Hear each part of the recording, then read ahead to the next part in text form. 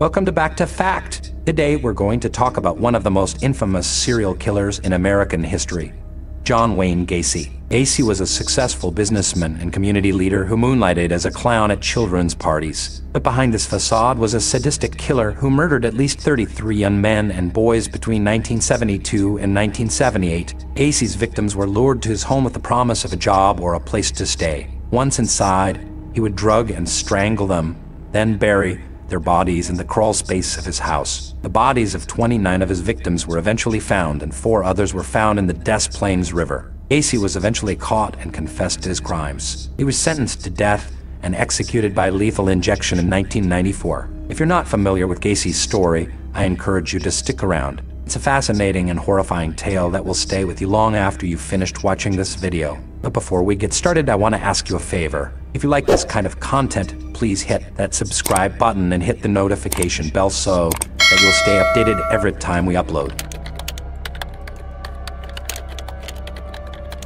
John Wayne Gacy was born on March 17, 1942 in Chicago, Illinois. He was the second of 3 children and the only son of John Stanley Gacy, an auto repair machinist, and Marion Elaine Gacy. Gacy's parents were of Polish and Danish descent. Gacy's childhood was marked by abuse and neglect. His father was an alcoholic who was physically and emotionally abusive to his wife and children. Gacy's mother was often absent, as she worked long hours to support the family. One of the most significant events in Gacy's childhood was the death of his father in 1969. Gacy's father had been a major source of abuse in his life, and his death left Gacy feeling lost and alone. Another significant event in Gacy's childhood was his sexual assault by a man in his early teens. This experience had a profound impact on Gacy, and it may have contributed to his later criminal behavior. There were a number of patterns or behaviors in Gacy's childhood that may have foreshadowed his future criminal activity. For example, he was a shy and withdrawn child who struggled to make friends. He also exhibited signs of sadistic behavior,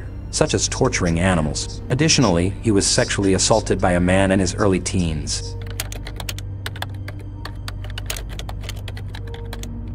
John Wayne Gacy was a serial killer who murdered at least 33 young men and boys between 1972 and 1978. His victims were typically lured to his home in Chicago, Illinois, with the promise of a job, drugs, or money. Once inside, Gacy would handcuff his victims and then either strangle them or suffocate them with a plastic bag. He would then bury their bodies in the crawl space of his home. Gacy's modus operandi was to target young men and boys who were vulnerable and easy to manipulate. He often preyed on runaways, homeless youth, and those who were struggling with drug addiction. He would pose as a friendly and helpful person, using his position as a contractor to gain the trust of his victims. Gacy's crimes were discovered when a 15-year-old boy escaped from his home and reported Gacy to the police. The police searched Gacy's home and found the bodies of 26 of his victims buried in the crawl space. Gacy was arrested and confessed to the murders. He was convicted of 33 murders and sentenced to death. He was executed by lethal injection in 1994.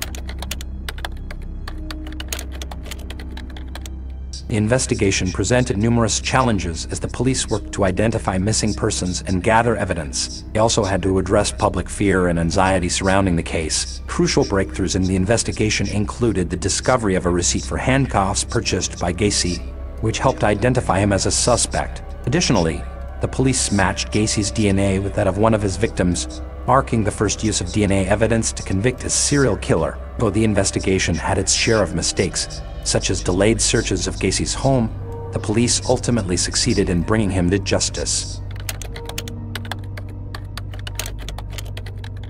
Gacy's psychological profile remains a topic of debate among experts. Some consider him a psychopath characterized by a lack of empathy, remorse, and manipulative tendencies. Others suggest he exhibited sociopathic traits, often associated with a history of criminal behavior. Furthermore, Gacy displayed other psychological abnormalities, including narcissistic personality disorder, borderline personality disorder, and sexual sadism. These disorders manifested as a grandiose sense of self-importance and need for admiration, instability in mood and relationships, and sexual arousal from inflicting pain or suffering on others. Gacy's complex and dangerous nature allowed him to charm and manipulate, but also led to extreme violence and cruelty.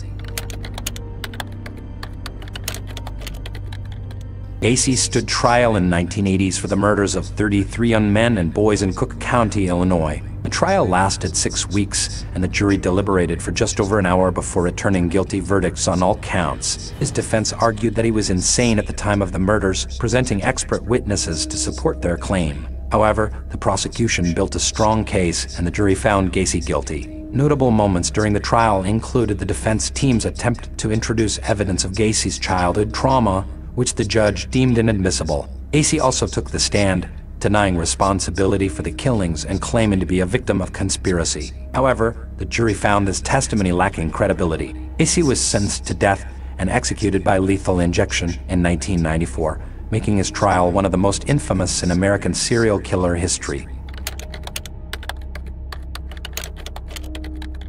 John Wayne Gacy, a notorious serial killer, led a double life as a successful businessman and community leader while committing heinous crimes. His abusive childhood, traumatic experiences, and early signs of sadistic behavior foreshadowed the violence it would later inflict on his victims. Gacy's modus operandi involved luring vulnerable young men and boys to his home, where he would assault and murder them. The investigation uncovered the grim reality of his crimes, leading to his conviction and execution. The case of John Wayne Gacy serves as a chilling reminder that evil can hide behind a seemingly ordinary facade. It raises broader questions about the depths of human depravity and the importance of vigilance in recognizing and stopping such atrocities.